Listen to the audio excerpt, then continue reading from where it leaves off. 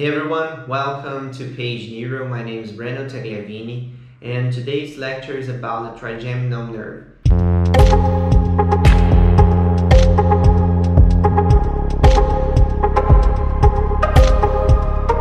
The trigeminal nerve is known as the fifth cranial nerve and it's an important nerve for cranium, skull, head and face sensation, and also a motor nerve for the muscles of mastication and other muscles that I will present you later. But this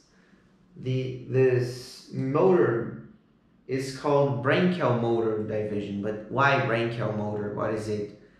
Branchial motor comes from the embryology because it's derived from the first pharyngeal arch, the mandibular arch, and it's a special visceral efferent part.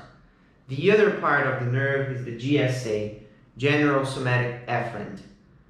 But basically the nerve itself has three main divisions, V1, V2 and V3.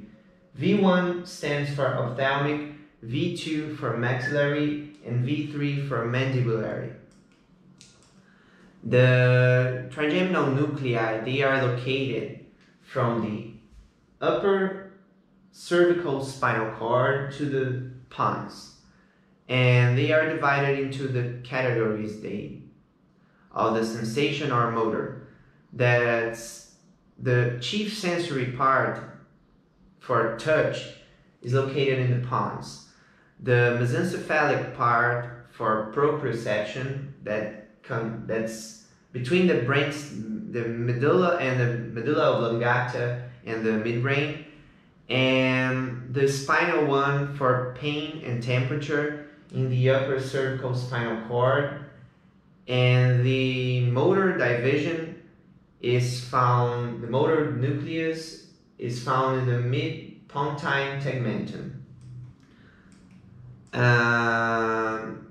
The motor division innervates not only the muscles of mastication that I just presented, but which are the muscles of mastication? They are the temporalis, masseter, lateral, and medial pterygoids. They are two.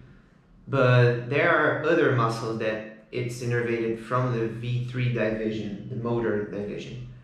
That they are the tensor tympani, tensor palatii, mylohyoid, and the anterior belly of the digastric. Now the GSA component provides sensory innervation from face, mucous membranes of nasal and oral cavities, and also the frontal sinus, hard palate, deep structures of the head for proprioception from muscles and the temporomandibular joint. It also innervates the anterior and middle cranial fossa, or the supratentorial fossa. Supratentorial dura mater, sorry. And talking about each division of the nerve, the V1 or ophthalmic exits through this SOF. What is it? Superior orbital fissure.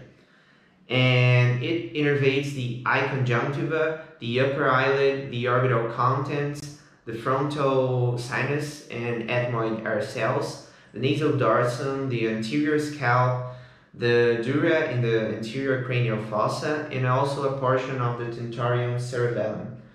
The anterior cranial fossa is here, that I'm trying to show you here.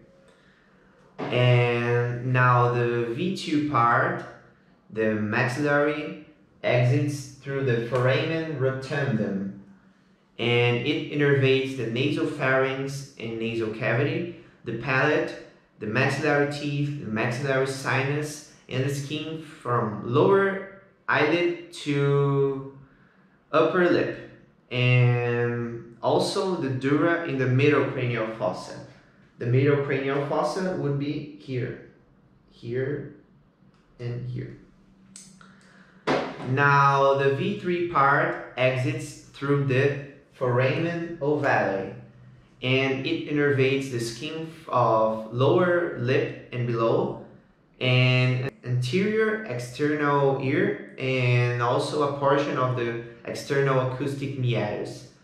The anterior 2/3 of the tongue, the mandibular teeth, The mastoid are cells, the mucous membranes of cheeks, the mandible, and also the dura in the middle cranial fossa. Talking about the trigeminal sensation examination, we should check unilaterally in the 3 divisions of the nerve and also bilaterally, and also using double stimulation to see if there is any asymmetry, hyposthesia, or hyperalgia also. But we should also check for cranial reflex. That's a reflex that involves both the cranial nerve 5 and 7, touching the cornea, each cornea gently with a cotton wisp, and observing any asymmetries in the blink response.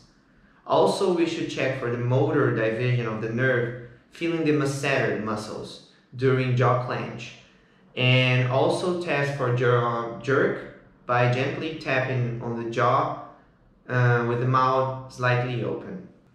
Another clinical aspect for trigeminal nerve is the trigeminal neuralgia or tic douloureuse. I really have no knowledge in French, sorry for my awful pronunciation. And it's characterized by recurrent paroxysms of sharp stabbing pain in one or more branches of the nerve. And it's usually for V2 and V3 portions of the nerve. V1 is kind of rare.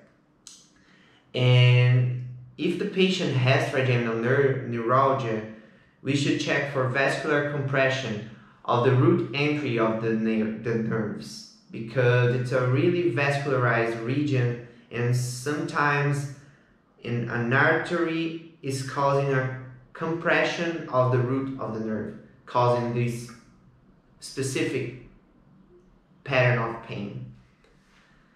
Thanks a lot, everyone. Thanks for watching. Don't forget to subscribe and hit that like button, and also share this video with your friends. Thank you.